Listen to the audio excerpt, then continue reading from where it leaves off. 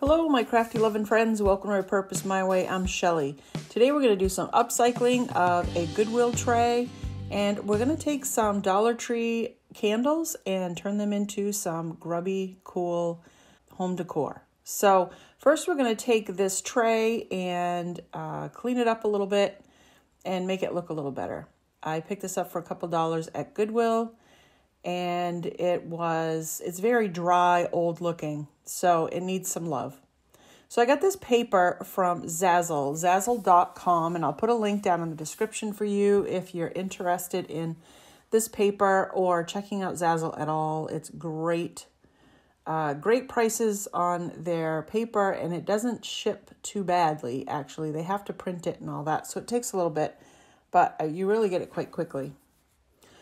So I have, obviously, this is a little bit big for the tray, so I can do this in two pieces. And so I'm trying to decide if I want this bottom piece to go on here or the top piece. And I finally decide, which I'm taking my sweet, sweet time here, but I decide to do the top. Now, these flowers are nasturtiums. I grow these in my garden every year because the bees, butterflies, hummingbirds, they all love nasturtiums, and you can eat them as well. I never have, I just know that you can. So I love growing these in my garden. They add beautiful color, and it just makes me think of my garden that I can't do anything with because it's covered in snow and it's too cold to grow anything right now. So I just need to cut it, and I'm going to cut the paper just above the garden, the word garden there, so that I'll be able to use that on another piece, and it will blend in when I get ready to do that.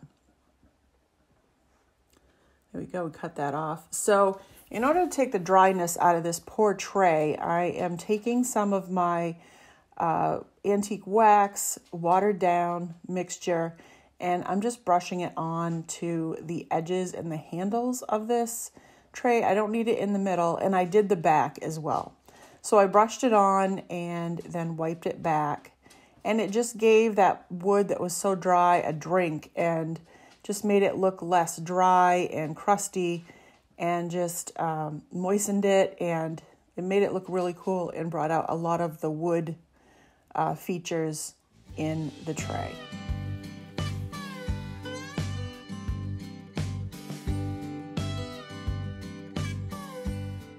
So I wanted to flatten my paper a little bit, so I flipped it over and got my iron and ironed it, and then I just did a little bit on the front where that kind of fold was.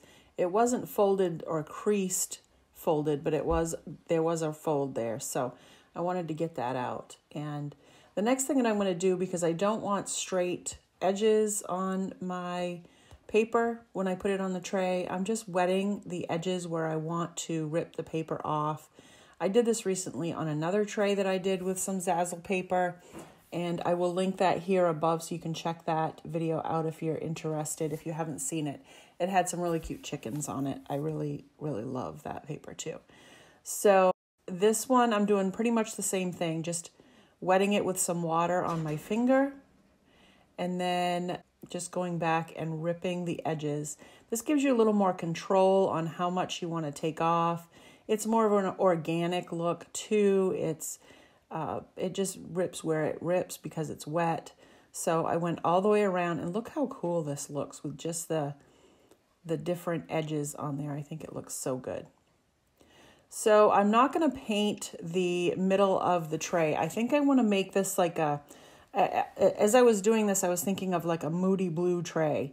So this is going to be kind of a moody piece. It's going to be dark, so I'm not going to use any light colors underneath it. You'll probably see once I put this down how I hope you will, how what the paper looks like once it's glued down and it hits that the dark tray. Usually you'd want to put a light color underneath there so that it would make it pop, but I don't know if you can tell, it just gives it this darker look. And I really like it, so I'm going to go with it. And I knew that it would probably look all right because the paper was dark. But you never know until you get it down, of course. So I just did one edge with the Mod Podge. That's what I'm putting on here. And then I'm just kind of smoothing it out there and getting out the wrinkles that I can get out. And then I take my plastic wrap and my little roller and I go over it and try to get out as much of the wrinkles as I can. It's okay if I have wrinkles, but I try to do my best to get them out. So then I did the other edge or the other side, and now I'm just taking the Mod Podge and going over the edges because you can't always get every little piece when you do the Mod Podge first.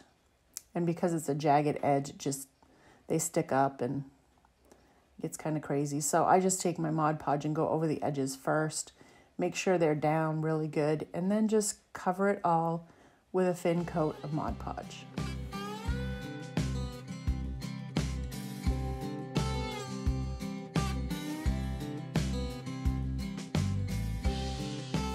So here it is all dry, and the reason why I don't really mind if I don't get all of my wrinkles out is because I take a little bit of sandpaper and lightly go over the paper. Now you could skip this part if you want just a plain paper and you don't want it distressed, but I like mine distressed. I like it to look aged and old and vintage, and so I'm gonna just rub this over the top gently, and it dulls some of the brightness down just a bit. It goes over any wrinkles that you have and flattens those out, but it also creates lines when you do that. And it just gives it this old world look. So now I'm going to take my brush that I used to put the stain on the wood, and I'm going to go over the edges of the paper. So I'm just going to go over just the edges, and I will work my way in, and you'll see here. So when you go over with the sandpaper over the wrinkles, it leaves kind of a white line, and the wax will sit down in the lines and create an aged look in those lines, so it's not stark white or bright white. So I just love that look, and again, you could skip this part if you don't like things so aged, but this is what I like to do. So that's what I do, is just take that antique wax and just see how I'm just going over it, lighter in the middle than I do around the outsides.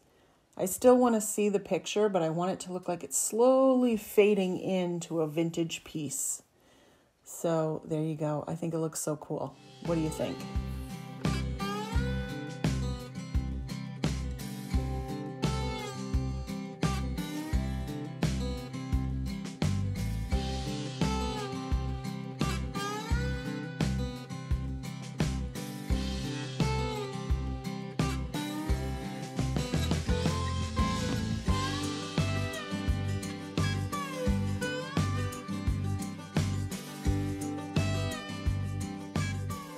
Breaking the old Grubby mix out for this one, for these candles.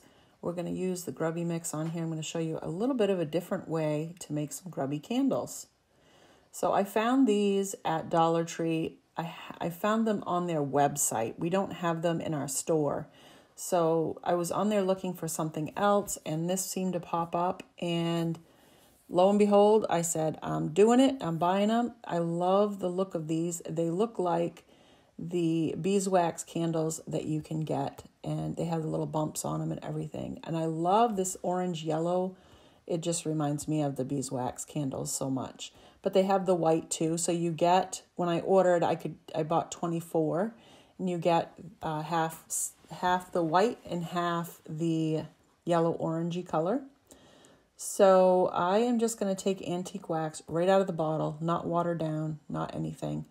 And I am going to wipe it on to the candle with my brush. This is going to give it an aged look. It's going to make it also sticky, which will work to our benefit later on, and I'll show you how.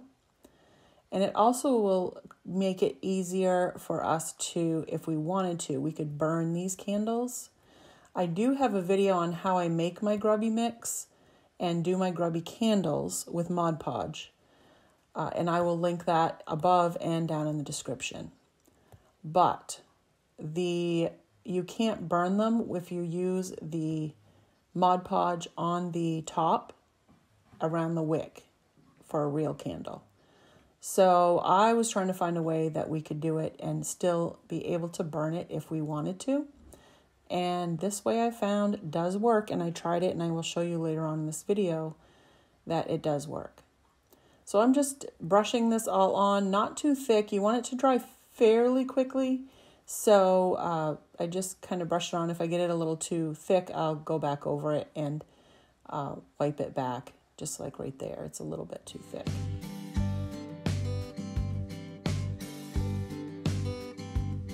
So I have these 12 candles that I started with, all coated with the wax. I'm just showing you that I've got them coated. They look different, between the white candle and the orange candle, but it gives it a different look, which is really cool. So I use my heat gun to dry it. You need to be very careful if you do that, because this is wax and it will melt if you hold it on there too long, if you get it too close, if you don't keep it moving. Or you could just let it sit and dry on its own. It doesn't have to be fully dried, but somewhat dry.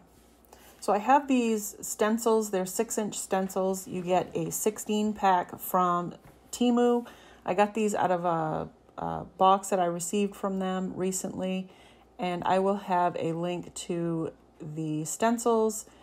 These are the beehive stencil, I think it's called. And I will have a link down there to that, and I have a discount code I will put there as well for 30% off. So they're not very much as it is, but you'd also get 30% off an order for first-time buyers, I believe is what it is. But anyway, these are great. I love these, and I took a couple of these out, and I wanted to use, I like the bees that they have on there, so I wanted to put some bees on my little candles. So I thought I would try it, and I did some of these the other day just to practice and see if it would work. I didn't want to show you something that wouldn't work, and it does. Look at that. You can see the bee on the candle, on the beeswax looking candle. I just think it's so cute. So I just went over around the bee with more of my antique wax just to darken it up. I want this to be a grubby candle. If you don't want it to be so dark, you don't have to do that. But this is, I just like my grubby candles. So here in comes the grubby mix.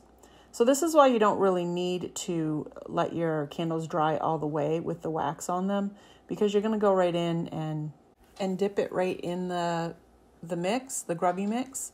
And the stickiness of the wax is going to just grab right onto the grubby mix and hold right onto it.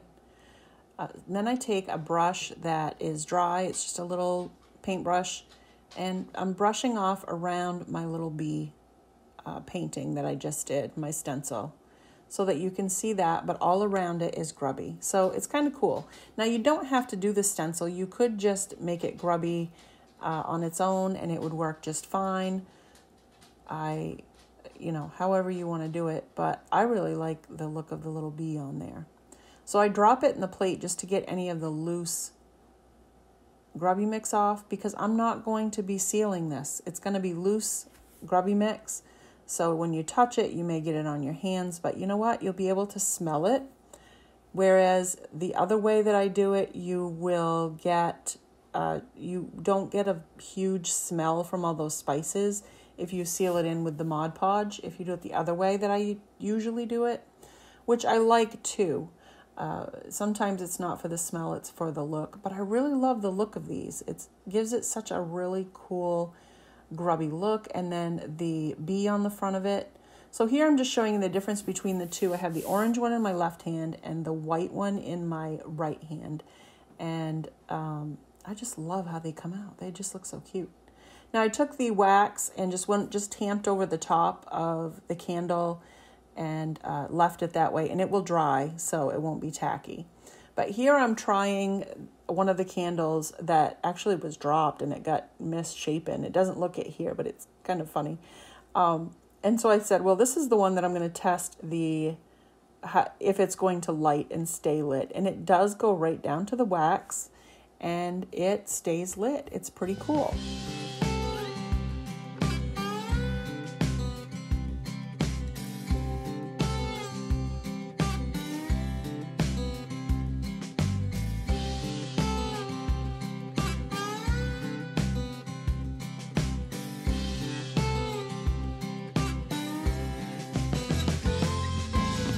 I'm going to have these candles on my Etsy shop, and I'll have a link down in the description for you to check out.